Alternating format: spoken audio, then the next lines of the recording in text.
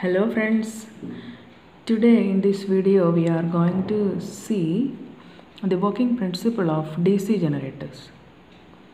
What is it? Nothing but electromagnetic induction. Faraday's law of electromagnetic induction. According to Faraday, you can see that whenever the magnetic flux linked with the circuit changes, an EMF is induced in that conductor.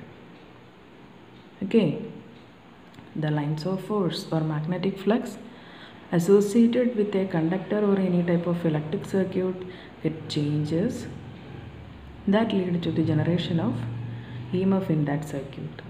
According to him, E is the induced EMF that can be the rate of change of magnetic flux linked with the circuit. Okay, the induced EMF is due to the rate of change of magnetic flux. But by Lenz's law, the induced EMF will always oppose the cause of producing the EMF. Here, the cause of producing EMF is due to the rate of change of magnetic flux. So we can give a negative sign in this region. Because why? The induced EMF will always oppose the cause of producing the induced EMF. Okay. And the induced EMF is normally dynamically induced EMF. Dynamically induced EMF.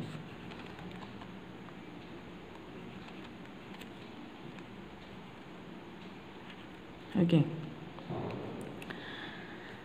Dynamically induced EMF. It can be generated by two methods. The first method is by keeping the magnetic field as stationary. Field stationary.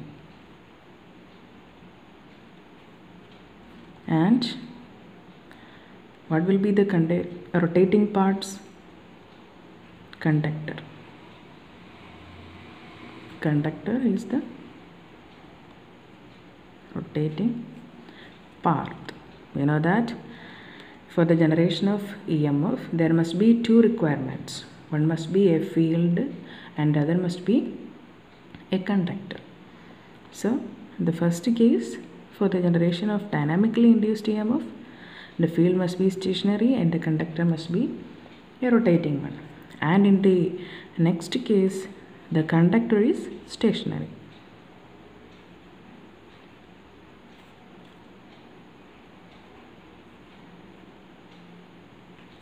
And the field kept rotating.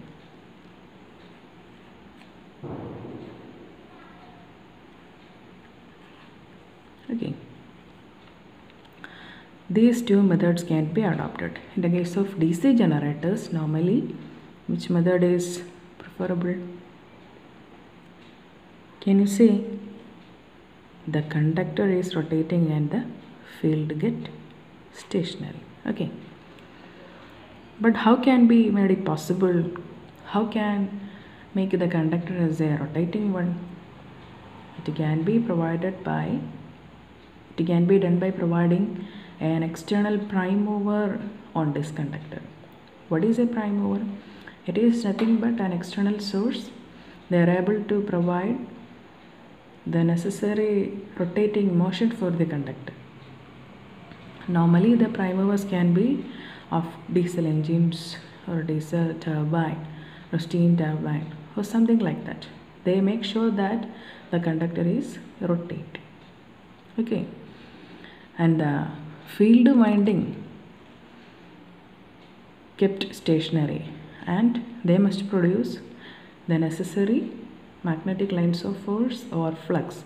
But how it is possible? Due to the application of external DC source to this field winding. So whenever the field will get excited by the additional source or from the DC source, they will generate the necessary flux for the production of EMF, and whenever the EMF whenever the lines of force get generated and the conductor is rotating inside this field windings with the help of a prime mover, that these two actions will lead to the generation of EMF. If we are using a single conductor, the induced EMF will be very less, and if we are using many more than one conductors, the induced EMF will be higher. For this, more than conductors, normally we use armature windings as the conductor. That can be of two methods. The armature winding can be made by two methods. It can be of lap winding or by wave winding. We can discuss about it later. Okay, these are the two methods, and in DC generators we can use the field as stationary and conductor get a rotating part. Okay, then how can be found the direction of induced EMF? It can be given by Fleming's right hand rule that gives the direction of induced EMF. What it says: hold out the right hand with the thumb, forefinger, middle finger at right angles to each other. Then the thumb indicates the direction of motion of the conductor, and the forefinger represents the direction of magnetic lines of force. Then the middle finger gives the direction of induced EMF. Okay, stretch your right hand. In your right hand, the thumb, forefinger and middle finger.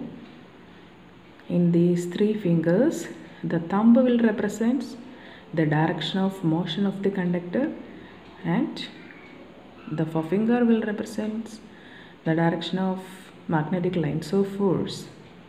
Then what? The middle finger that gives the direction of induced EMF. But the condition is that these three things must be of 90 degrees apart from each other. I think you got the idea. Okay.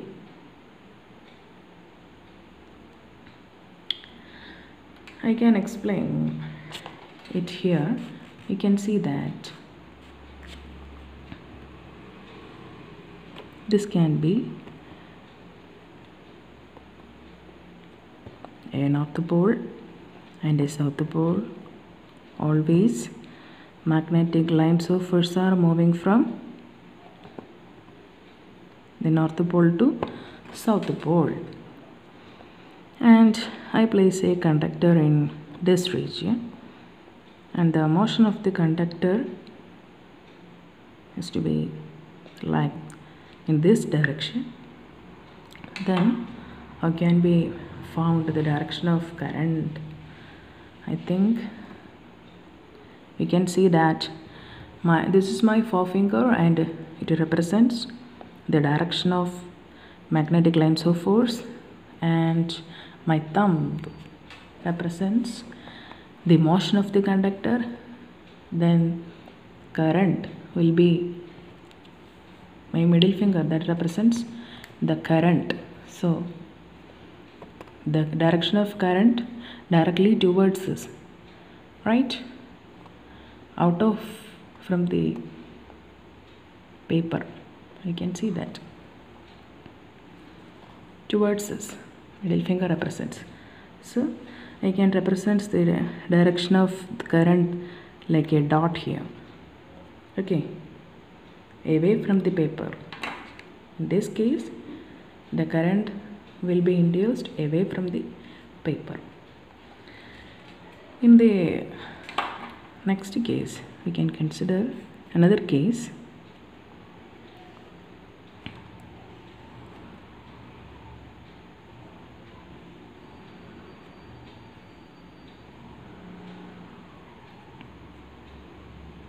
Here you can see a north and south pole, and the lines of force from this moving from the north pole to south pole, and I placed a conductor here, and I give the direction in this. Okay, I think you got the idea. My forefinger represents the lines of force. It is in the upward, and the moving direction of movement of the conductor, my thumb represents that the left. So what will be the direction of current? My middle finger, it points out towards the paper. Okay, so the current will be induced in this case towards the paper, so I can mark it as a dot here. Okay, I think you got the idea behind it. Fleming's right hand rule. Okay, then we can discuss about the magnitude of the induced EMF. What is that? The magnitude of the induced EMF is easily given by an equation. Is equal to BLV sin theta. BLV sin theta. Here E is the induced EMF. Its unit is volt, and B is the magnetic flux density.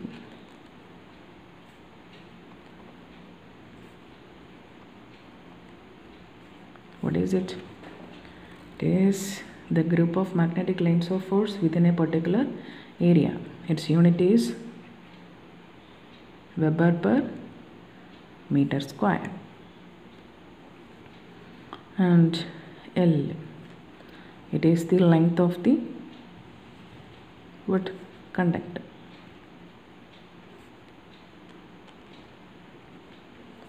And its unit is normally represented in meters. And V is not voltage, but it is the relative velocity between the conductor, or the relative motion between the conductor and the magnetic lines of force. Okay, it is the relative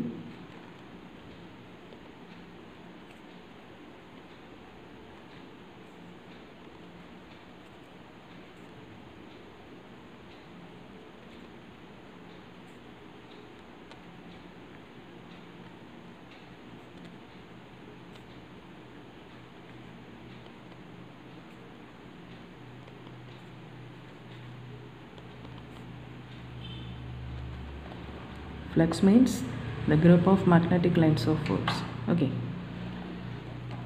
so next is sin theta. What is sin theta? It is a sine of the angle between the axis of plane of magnetic lines of force and the axis of plane of moments of conductor.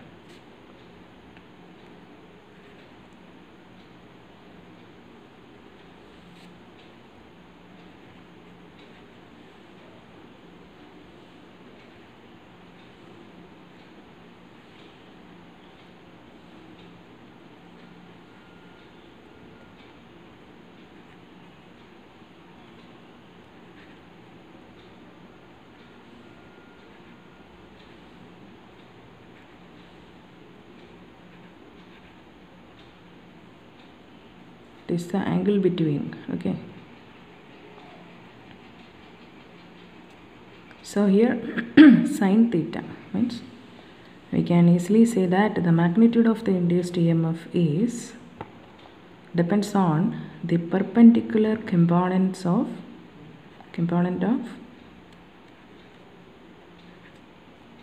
theta. Simply we can say that the magnitude of the induced EMF is directly related with the perpendicular component of sin theta.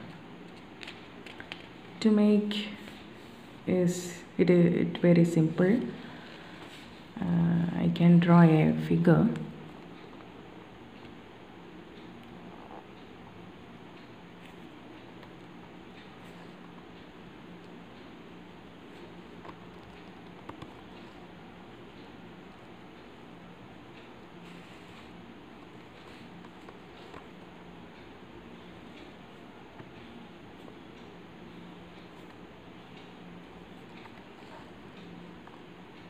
we can consider mainly 3 cases.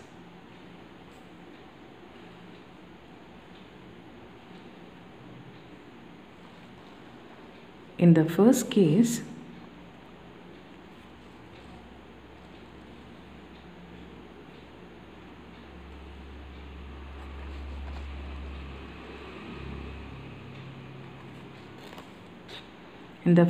we can consider that this represents the field and it again represents conductor, and this represents the axis of plane of the lines of force, and this dotted line that represents the axis of plane of conductor. Okay, and what will be this angle? This angle represents theta. In the first case, we can represent the induced EMF induced EMF is directly proportional to V sin theta, means the relative motion between the conductor and the lines and the perpendicular component of the angle between these two planes. Okay. In the second case,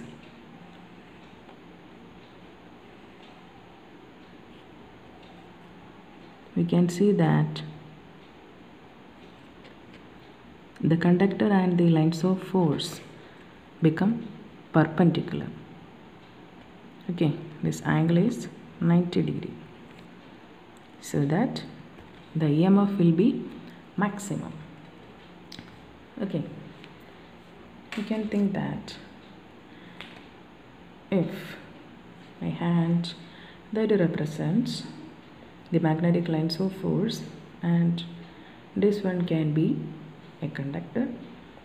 In the first case, that likely to be this case, this direction. Okay, an angle exists between this, that is theta. In the second case, what?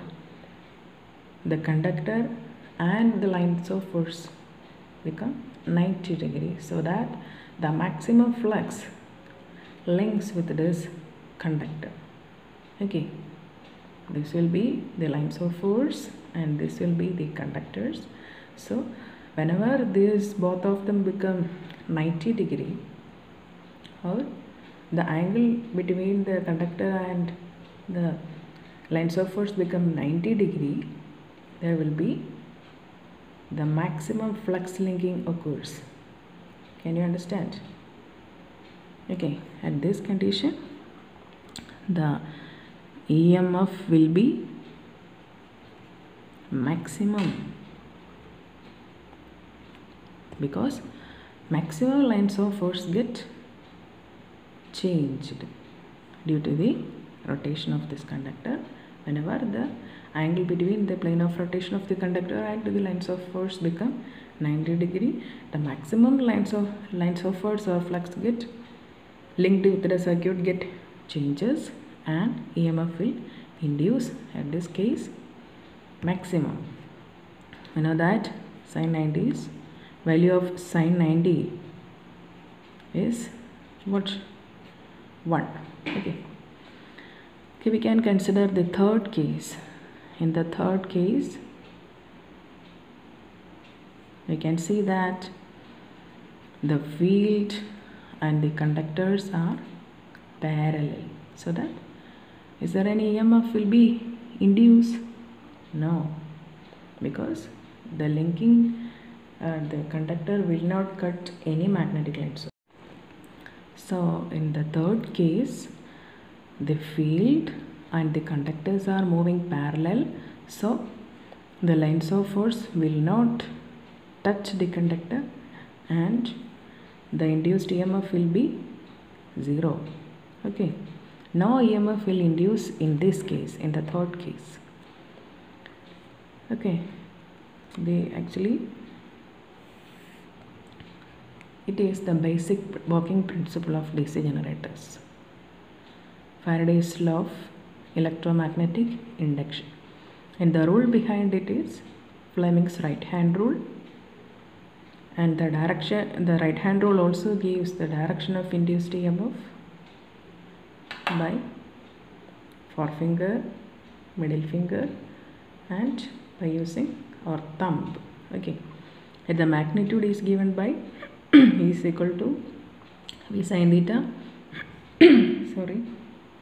From this equation, we can easily calculate that the magnitude of the induced EMF is directly proportional to the perpendicular component of the angle between the plane of axis of magnetic lines of force and the conductor. Okay, I think you got the idea of the working principle of DC generators. Okay, thank you.